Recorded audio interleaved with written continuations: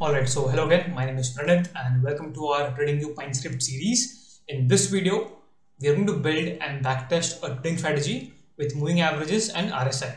So you can see over here, the net profit is 178%, total post trades are 139%, profitable is 42%, profit factor is 1.6 and the max drawdown is 14%. So this is the trading strategy that we have built and I'm going to share it right now. Alright, so before we start with the code, let us understand the rules of the trading strategy.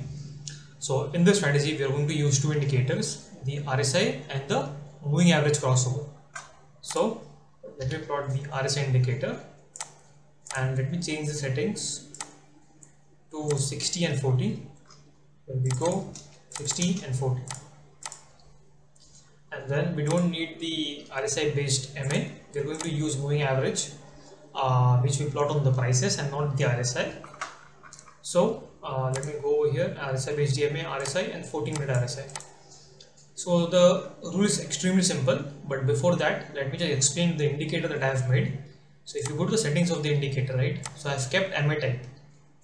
So if you want the crossover of EMAs, then you just have to click on this drop down and select EMA.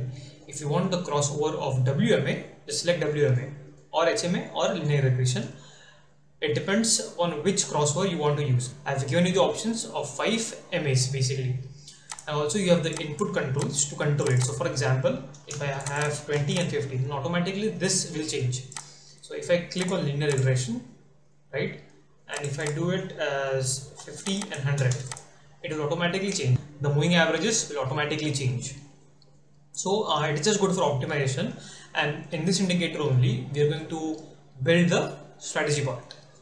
So the rules are pretty simple. So when the 13 exponential moving average, right, when the 13 exponential moving average is above the 34 exponential moving average and the RSI is above the 60 level, they are going to enter into a trade. So if you can see over here, let me just mark an arrow.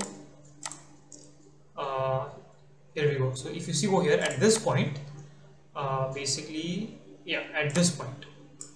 this point we are going to go long and we are going to exit when the EMAs are negative. So I don't think so we have an exit over here. So whenever the 13 EMA has crossed below the 34 EMA, we are going to exit our long position. As simple as that. And now for a short example, so when the 13 EMA is below the 34 EMA and the RSI is below the 40 level, we are going to enter into a short trade and we are going to exit when the EMAs are positive, which means over here. So these are the basically two rules that we are going to use to build the strategy. But the main important thing over here is, let's suppose you don't want the EMA, right? You want to use the Hull moving average, which is also a very good moving average to use because it is very responsive to the prices. So just click on Hull moving average and it will automatically change to Hull moving average. If you want linear regression, then you can use linear regression. If you want the weighted moving average, you can use the weighted moving average. This VWMA is nothing but the volume weighted moving average. Alright. So now as we have understood the rules, let's just go to the code. If you don't want to see the coding part, you can actually skip to the backtesting and optimization part. I've created a timestamp. So if you want to see the code, you can. Alright, here we go. So I'm going to do the input controls for the RSI indicator. So RSI length, and this will be 14. Title will be RSI length. Here we go. And then I want the indicator, right? So RSI is equals to TA.RSI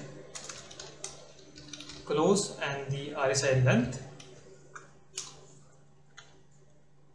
And over here, see I have already created the buy signal, but what I'm going to do over here is, I don't want the exact point of the crossover. I just want that the smaller moving average should be above the longer moving average, and same goes, and just vice versa goes for the short. I just want the smaller moving average to be below the longer moving average. So I'm just going to do this. MA should be greater than MA2, and over here it will be MA should be less than the MA2, and I want the RSI to be greater than the 60 level, and over here I want the RSI to be less than the 40 level, as simple as that. Okay, so now sell is equals to TA dot cross under of MA and MA2, and then cover is equals to TA dot cross over of MA and MA2. So now we have created the buy and the short signals. Let's just cover the strategy part. So if buy, strategy dot entry, ID as long, direction as strategy dot long, and comment as long.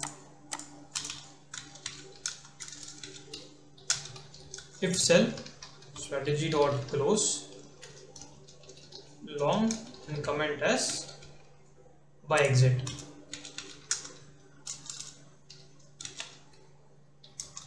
If short, strategy dot entry, and then ID as short, and then direction as strategy dot short, comment as short. If cover, strategy dot close, ID as short, and then comment as short exit. So we have to keep the same ID, then only Tradingview understands what are we trying to exit. And I think everything is done. Let me just create two more input controls for the overbought and the oversold level. So this will be OB and OS, 60 and 40, overbought and oversold. Then we have OB over here, and over here we are going to have oversold. So let me save it. This will be strategy, and then save it. Alright, here we go. Let me just add it to the chart again. You can see, right, this is the equity curve. Now let me just go to the properties and keep this as 2 lakhs and 0.2%, and remove the drawing. So can you see, we have a short exit, we have a long, and we have a buy exit. So everything is working well.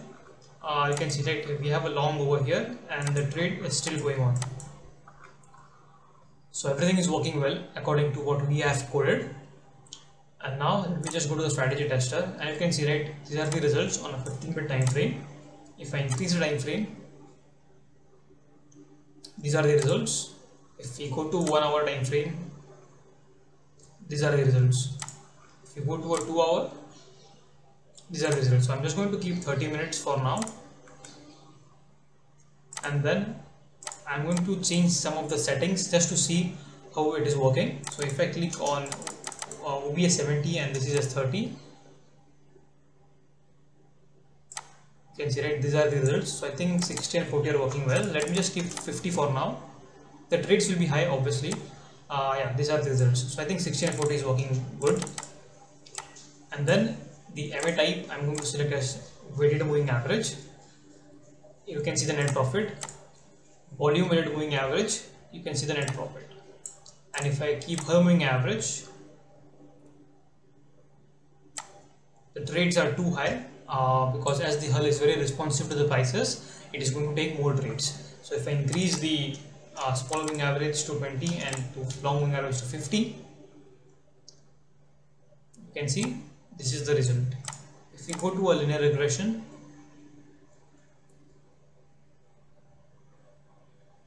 you can see these are the results. So I think with EMA only, I think it is working good. You can see, right, we have a net profit of 211%. Let me just go to the list of trades, not list of trades, performance summary. You can see, right, long is 179%, but short is 32%. So as you already know, if you have watched my videos, I always create a long only and short only filter. So LO is equals to input.bull. The default value is false, and over here the default value is false. So I'm just going to keep the long as true, and then if LO, I want to execute only long trades. If SO, LO means long only, SO means short only. You can keep it, these are just variables, you can keep anything that you want. Update on chart, and then let's just see the results. Can you see we have a very smooth equity curve on a 30-minute time frame when you are only taking the long signals and 0.2%. Now let's just check the equity curve. You can see, right, this is the equity curve. Obviously the trades are too less, but I think the equity curve is good. Let me just go to a 15-minute time frame. This is the equity curve. If we go to a higher time frame, this is the equity curve. One of my subscribers told me to create the strategy with moving average and RSI, and if you want me to code your strategies, please connect us on our WhatsApp business number and tell us what you want to create. So basically this is to the video. If you want the code, all you have to do is go to tradingview.com/contact. The link is in the description, and just text us on our WhatsApp business number. I will make sure that the code gets to you. And if you want to enroll in our Pinescript course and create this type of strategies, make sure to check the page out. The link is in the description, and if you have any queries regarding that, you can always reach us on the same number. And also remember that I've created day trading strategies, pullback trading strategies, as well as swing trading strategies. The link of all those videos will be in the description, so make sure to check those videos out. And if you like this video, please subscribe and let me know in the comment section below what you think about this trading strategy. Thank you so much for watching this video, and I will see you again in the next series.